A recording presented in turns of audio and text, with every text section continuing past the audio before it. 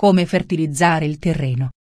Come fertilizzare il terreno, dai concimi biologici a quelli chimici e tutte le tecniche per migliorare la fertilità del suolo.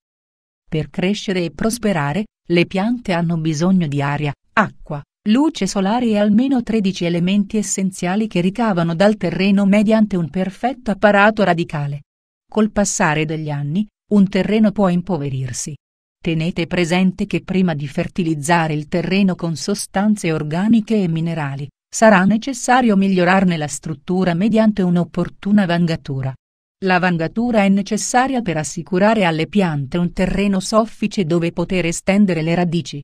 Come fertilizzare il terreno con concimi naturali. I concimi naturali sono quelli ammessi nel metodo biologico. Con i fertilizzanti naturali si aggiungono elementi nutritivi. Inoltre vi ricordiamo che gli ammendanti, apportando componenti organici al suolo, ne migliorano la struttura favorendo su più fronti la crescita delle piante. Quali sono i concimi naturali?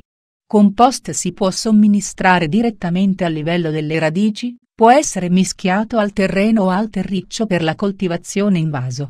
Guano. Il guano è ricavato di giacimenti di deiezioni di volatili.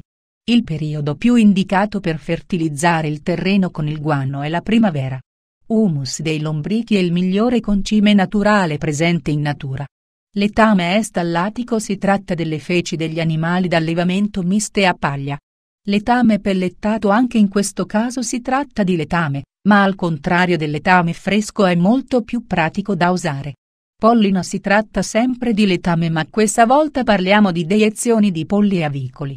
Sangue di bue. In passato si usava realmente il sangue di bue ma oggi con questo termine si indica un concime naturale meno cruento, si tratta della melassa di barbabietola. Tra i fertilizzanti naturali citiamo anche il sovescio, più che di un concime si tratta di una vera e propria tecnica agricola mediante la quale si rigenera la fertilità e la struttura del suolo. Vi rimandiamo al sovescio di leguminose.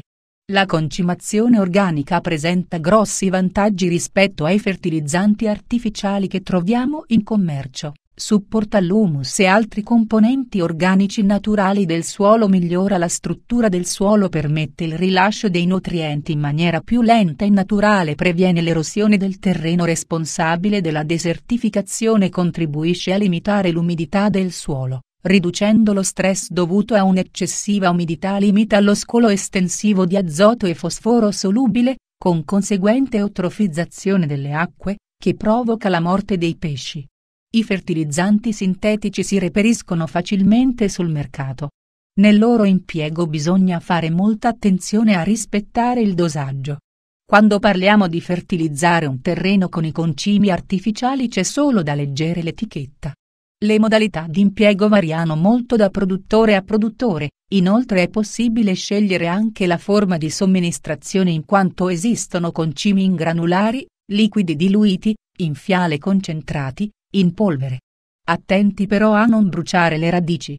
Se avete un appezzamento di terreno e desiderate migliorarne sia la struttura, sia la quantità di nutrienti, vi consigliamo di seguire le nostre istruzioni descritte nell'articolo Come rendere fertile un terreno. Ti potrebbe interessare: guano, concime biologico.